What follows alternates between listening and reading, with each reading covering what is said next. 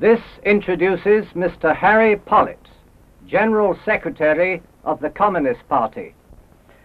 The Communist Party puts forward in this fateful general election a policy that can lift the shadow of war, end the domination of British policy by American millionaires, and rapidly improve the living conditions of all workers by hand and brain on the basis of a policy of full and constructive employment.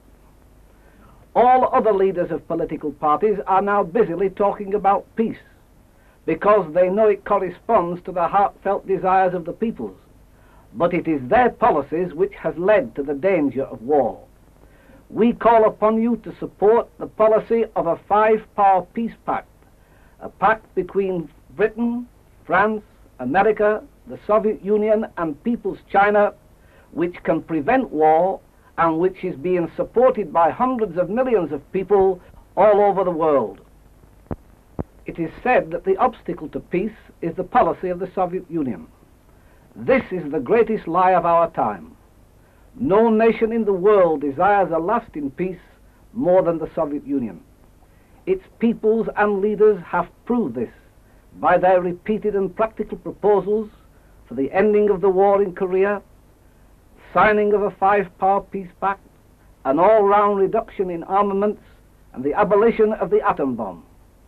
It is the American millionaires who made colossal profits out of the last war and are making greater profits now who are preparing for war. It is they who refuse negotiations that could guarantee peace and who are rearming our enemies in the last war, the German and Japanese fascists, to take a leading part in a war against the Soviet Union. It is the American millionaires who dictate Britain's economic, political and military policy. It is their armed forces who occupy decisive parts of Britain. We call upon the British people to end this humiliating state of affairs. We fight to raise the living conditions of the people. We support the demand of the workers for higher wages and pensions and the principle of equal pay for equal work. We demand that the outrageous profits of the capitalists should be drastically reduced. We call on the government to bring down prices and increase subsidies to all essential commodities. The Communist Party believes that given a policy of peace, it would be possible to increase the number of houses to be built at low rents and to end the cuts in health and education services. Never was there such a need for communist members of parliament. Men like William Gallagher and Phil Paratin, courageous and incorruptible fighters for the true interests of the working class. In this constituency, you have the opportunity to vote communist. In doing so, you will be remaining loyal to the true principles of labor.